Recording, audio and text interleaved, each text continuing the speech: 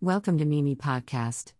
Hospital doctor. Seeing my sister's pale face and watery eyes was really worrying. If success doesn't say anything, and if I fail, I will be miserable and miserable. How will I talk to your husband? A soldier on the border, now he must not know anything about the bad news of his wife and children back home.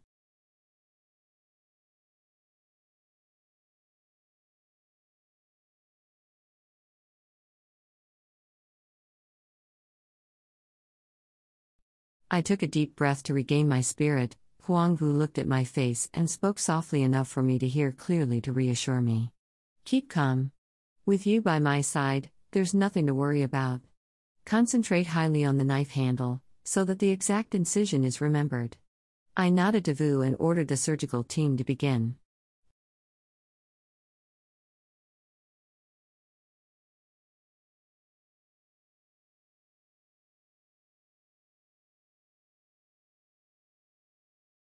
All my manipulations at this time need to be really accurate and need the smooth coordination of the surgical team. It is important at this time to keep the patient's blood pressure from falling too low. In my head at this moment, the mother's tearful eyes flickered and her words.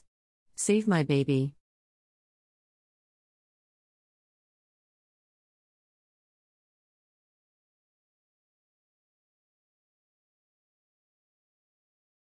The atmosphere in the operating room was tense. I could clearly hear the clatter of medical instruments, and the gentle breathing of those around me. Under the faint fluorescent light, she lay quietly on the operating table, the blood still seeping from the wound, soaking the dressing.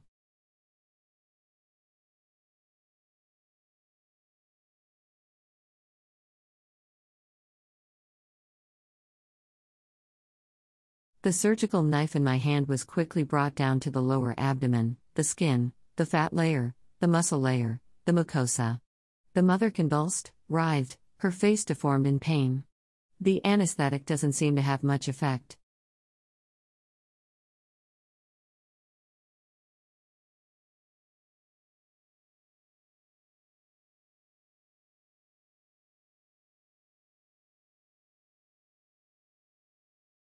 I couldn't bear to see her tears fall.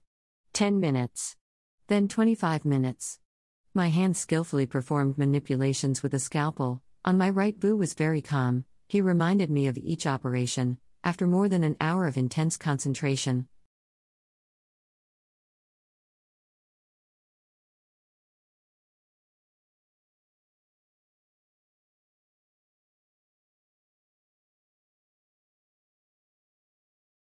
the whole surgical team breathed a sigh of relief when the baby cried. Wah was born. I wrapped her in a diaper and placed it close to the right side of the mother's face. Miraculously, she was still quite awake and smiled contentedly when she heard her son cry. She tried to put her arms around the baby's small form.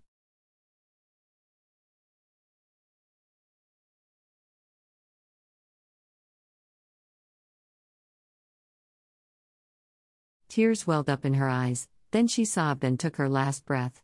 The operation was completed, the baby was saved. But the mother passed away when she could only see her child's face once.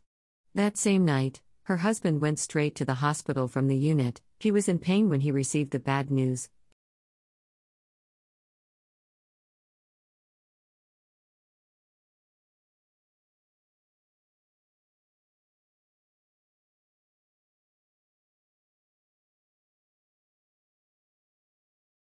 Standing in front of him, I couldn't help but be emotional. I took him to see my son and told him, "Sorry. We did everything we could, but we couldn't save her. You are a very wonderful mother. During her death, she just wanted to save her son for him. That's enough to know how much I love you. Sincere apologies to you and deep condolences to you."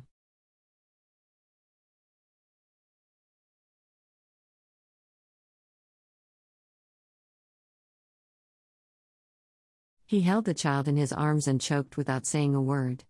I did not expect the first surgery I performed in my life to leave me with such a big obsession. Ung ve mat chuyen mon ti de la mo ca mo ton kong vi muk dik ca mo la de ku tine he.